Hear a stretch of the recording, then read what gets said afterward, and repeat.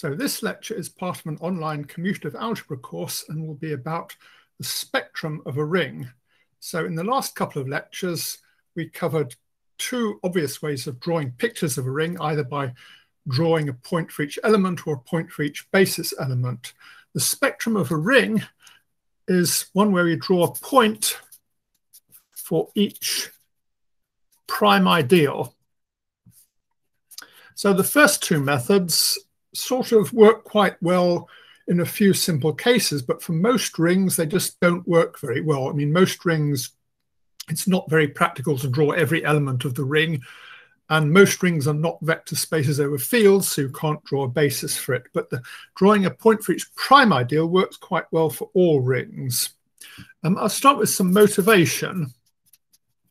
So suppose X is a compact Hausdorff space.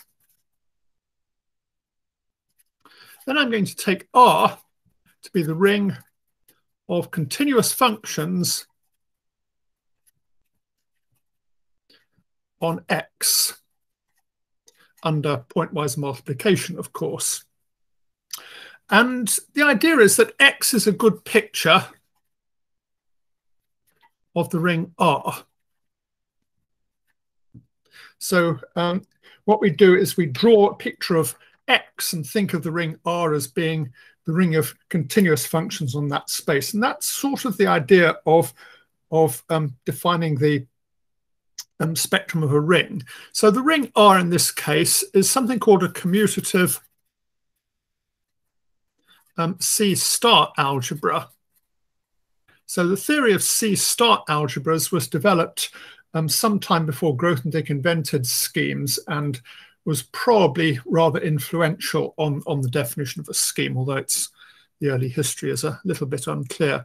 So a C-star algebra basically means it's an algebra over the real numbers, and it has a norm where the norm of a function is just the supremum over all x in the space x of the absolute value of f of x. So there's a whole theory of algebras with a norm that we're not going to worry about too much because that's mainly of interest to analysts. But anyway, the point is that the space X can be recovered from the ring R. So we can go from X to R by taking the ring of continuous functions. We can also go back from R to X. So suppose we're given R, we can reconstruct X as follows. The points of X correspond to the maximal closed ideals of R. And the way this works as follows. Point X just corresponds to the ideal of points. So the ideal of functions with f of x equals 0. So it's just the functions vanishing at x. And it follows easily from the Stone-Weierstrass theorem. Weierstrass seems to be turning up rather often in this course for completely different reasons. So the Stone-Weierstrass theorem describes the conditions under which a closed subalgebra is equal to the whole ring. And from this, it's easy to follow that all closed maximal ideals of R are of this form. So we can reconstruct the points of the space X. We can also reconstruct the topology on X. We can reconstruct the topology in two ways. We can either say a basis of open sets is given by the functions df. So I guess I better use the notation that Eisenbud is using. UF is informally the points where f is not 0. Well, what do we mean by f being 0 at a point of x? Well, this is just the points M with f not in M. So you remember the points are really prime ideals of the ring R. So we can just look at the points where f is non-zero. And these form a basis for the open sets. Alternatively, we can take any closed ideal and we can form from it the set of maximal ideals containing I, which is a closed set of the space X. You can think of it as being the common zeros of all elements of the ideal I. So there are two ways of describing the topology, and we're going to use these two ways later on for arbitrary ideals. By the way, different closed ideals can give rise to the same closed set of X, so we don't get a one-to-one correspondence between closed sets and ideals. And the idea is we can copy this for any commutative ring.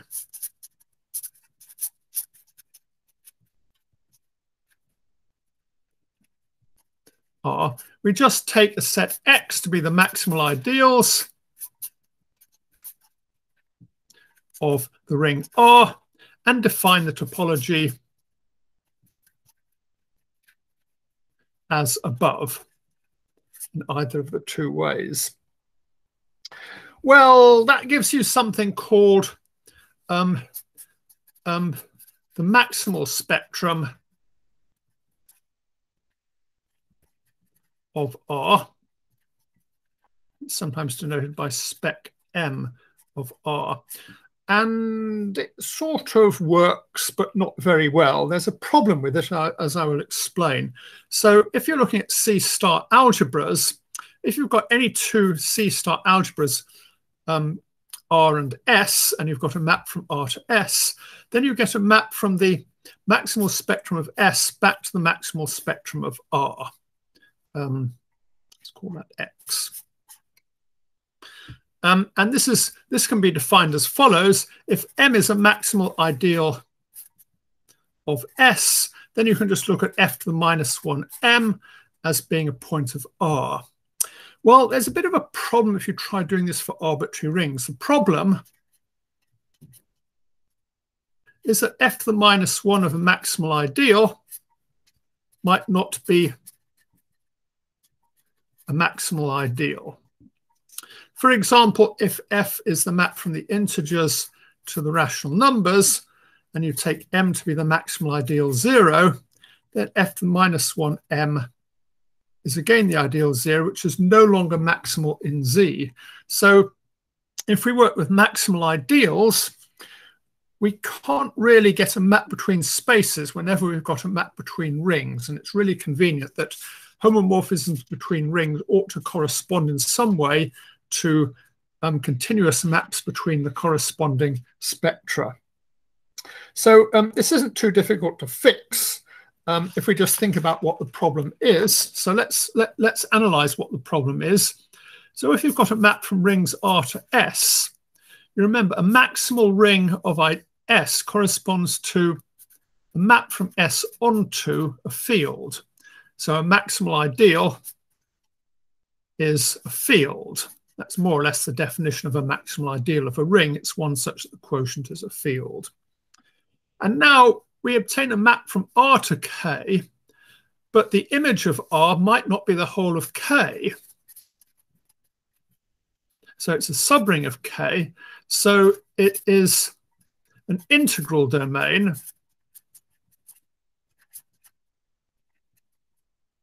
but need not be a field. So if this map here is F, and the maximal ideal here is M, then R over f to the minus 1s is a subring of K, so it's an integral domain. So we can at least say that this is a prime ideal of R. You remember an ideal is prime corresponds to saying that R over P is an integral domain. Equivalently, this means that if xy is in P, this implies x is in P or y is in P, which is an alternative form of this definition. See, that's just saying x, y is 0 in the quotient, and that means either x is 0 or y is 0. Now, the problem we ran into here is that a subring of a field is not a field, but a subring of an integral domain is an integral domain. So a subring of an integral domain is an integral domain. And so if F is a homomorphism of rings from R to S, and M is a prime ideal in S, that way around, so F the minus 1 of a prime ideal is prime. So this suggests that we shouldn't work with maximal ideals, but we should work with prime ideals. So now we define the spectrum of R as follows. So the points just correspond to prime ideals of the ring R. And the topology is defined in either of the two ways above. We can either choose a basis of open sets given by U of F, which is the set of prime ideals such that F is not in P. You can think of this informally as being the points where F is non-zero, although that's not really quite true. Or we can think for any ideal Z, we can look at the set of the closed sets are of the form Z of I, which are the set of prime ideals such that I is contained in the ideal P. So these are two equivalent ways of defining the topology.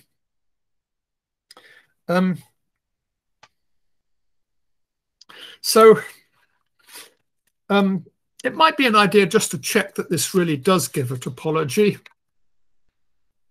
So check that the Z of I form a topology.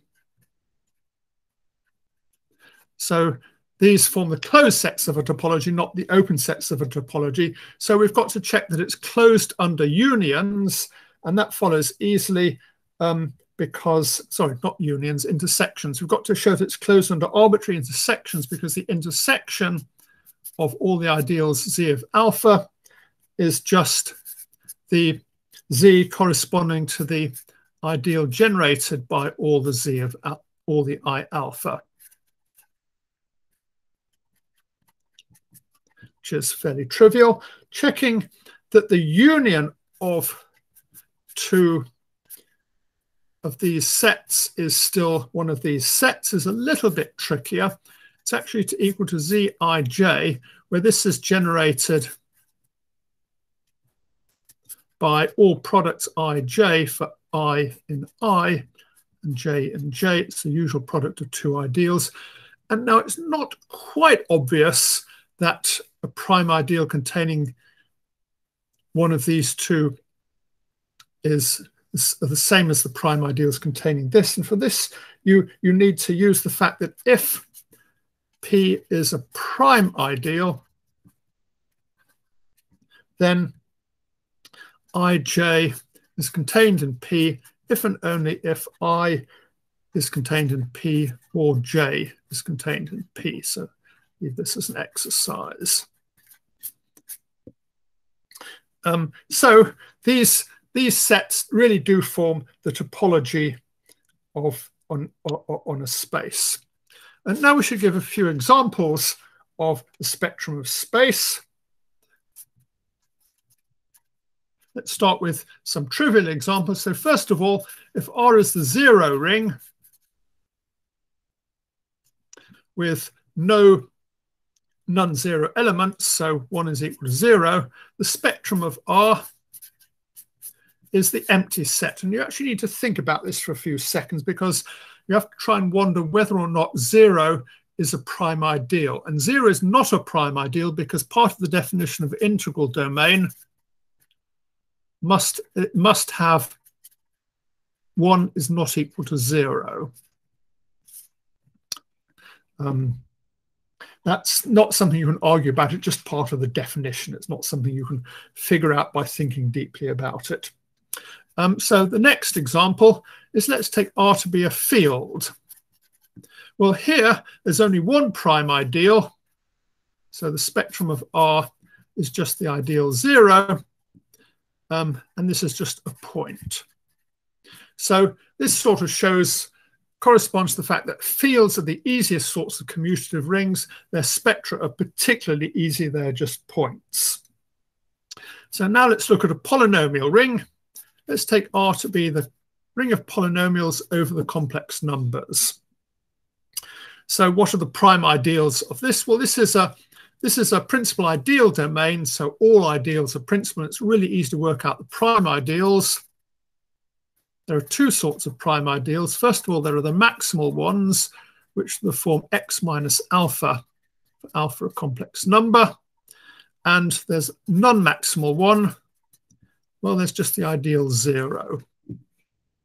So the spectrum of R is just the complex numbers union infinity. Well, it's not quite, because we should think about what the topology is. We shouldn't really think of this as being a point at infinity. It's more like a sort of generic point. I mean, when you think of a space as having a point for each complex number plus an extra point, you sort of automatically think, well, it's something like the Riemann sphere. It's just the complex numbers with a point at infinity. And this is just wrong. The topology is quite unlike the Riemann sphere, and this doesn't behave like a point at infinity at all. So let's first of all look at the topology on the maximal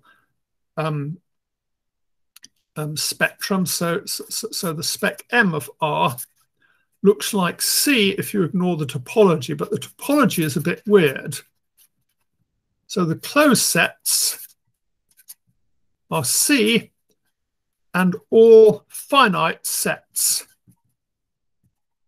Remember, if you've got an ideal, it's just generated by some polynomial f, which is x minus alpha 1, x minus alpha 2, and so on, x minus alpha n. So the only prime ideals, maximal ideals containing it are the ideals corresponding to the complex numbers alpha 1, alpha 2, up to alpha n. In particular, this topology is not Hausdorff. All non-empty open sets are dense. I suppose I should say the topology are the oh, yes, I do remember to say that. If you add the extra point, things get even weirder, because the point 0 is not closed in this topology. In fact, its closure is the whole space spec of R. So the maximal spectrum is bad enough. It's non-Hausdorff, but at least the individual points are closed. Once you start adding this point as well, the topology gets even weirder. This makes it rather difficult to draw. I mean, you can try and draw the complex numbers as you can draw a picture of them as being the usual Euclidean plane, except you've got to remember that you don't have the usual topology on the Euclidean plane. The closed sets are just finite sets. But when you try and draw this extra point, best you can do is you can draw it as a sort of fuzzy generic point. So this is a sort of fuzzy generic point that is everywhere dense. So it's a sort of, it may be a single point, but it's a really big point because its closure contains the whole space. And this is the main problem about drawing rings as a spectra. It's really hard to draw them in Euclidean space. You have to remember the topology is much weirder than Euclidean space topology, but you get used to it after a while.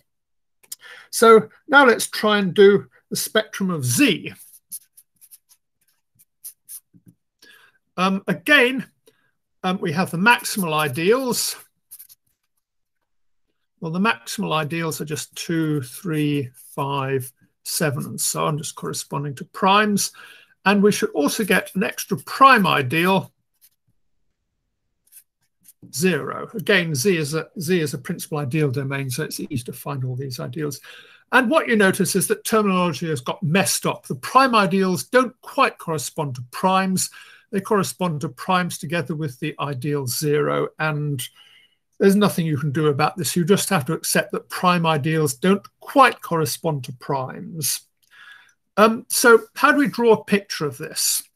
Well, the closed sets are again easy to work out because they just correspond to ideals of Z, which you know. So they're finite subsets of 2, 3, 5, and so on. And you notice that naught is not in the set. So you can have finite subsets of these things without naught and the whole space. So we've again got this problem that these sets here, these points here are closed points, but this point of the space is not a closed set. And again, it's rather hard to draw this space. What you can do is you can think of the prime ideal 0 as being a big one-dimensional point. And yes, I know points can't be one-dimensional. That's just too bad. I'm going to call this a one-dimensional point because it sort of behaves as if it were one-dimensional. And embedded in this huge one-dimensional point are these zero-dimensional points corresponding to the prime ideals 2, 3, 5, 7, 11, and so on. So this is the best we can do trying to draw this space in Euclidean space. As I just repeat that there is no good way to draw a picture of this in Euclidean space because any subset of Euclidean space is Hausdorff, and this space is very far from being Hausdorff. So we just have to fake it like this. Then we can look at the spectrum of R of X. Let's take polynomials over the reals. Now you might think if the spectrum of complex polynomials is complex numbers union this generic point, then maybe the same is true of the spectrum of the reals. Maybe we just get the real numbers together with an extra point. Well, that's not what happens. We do indeed get a copy of the reals corresponding to the maximal ideals x minus alpha for alpha in the reals. And we also get a non-maximal ideal 0, and this is, as usual, not closed. But we also get some extra maximal ideals because there are some irreducible polynomials of degree greater than 1. So we get all polynomials with 2 complex roots, so b squared minus 4ac is less than 0. So this has 2 roots, x plus or minus iy with y not equal 0. So you see the points of the spectrum correspond to the generic point 0 plus sets consisting of x plus iy, x minus iy for complex numbers x and y. So if y is 0, this just gives us the real point, and if y is non-zero, we get a pair of complex points. So the spectrum is equal to the generic point union the complex numbers folded in half. In some sense, we sort of can't, we identify each complex number with its complex conjugate. So in general, for fields, a similar thing happens. If you try and form the spectrum of K of X, the points correspond to orbits of the Galois group of the algebraic closure on the algebraic closure of K, together with the point 0. So the spectrum of a non-algebraically closed field is a little bit more complicated than you might expect. You also need to know what all algebraic extensions of the field look like. Okay, so next lecture I'll be giving more examples of the spectrum of rings.